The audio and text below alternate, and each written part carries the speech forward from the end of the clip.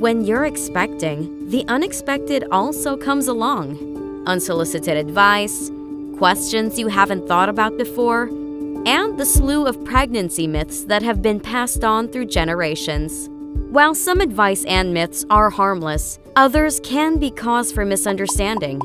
We talked to Dr. Au Abad Ramos, obstetrician gynecologist and medical director at Dr. Jesus C. Delgado Memorial Hospital, Dr. Mitch Dado, an obstetrician gynecologist and consultant head for the first-time mom unit at Delgado Hospital, and Mrs. Bambi Rivera, a proud Delgado mom of 3, to talk about their experience and expertise.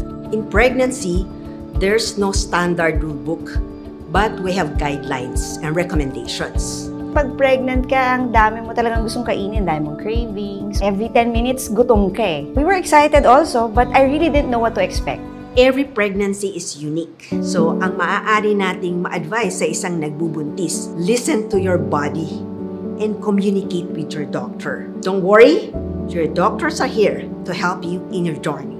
Enjoy the pregnancy, be happy with the pregnancy, and you cannot do it alone. You need a very strong core group. Now, being a first-time mom is very scary.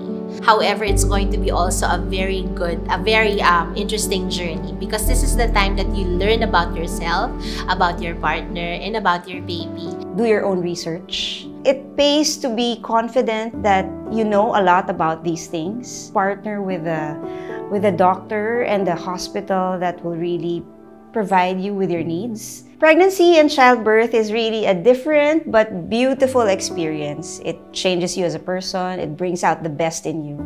You know, the joys of motherhood is really worth everything.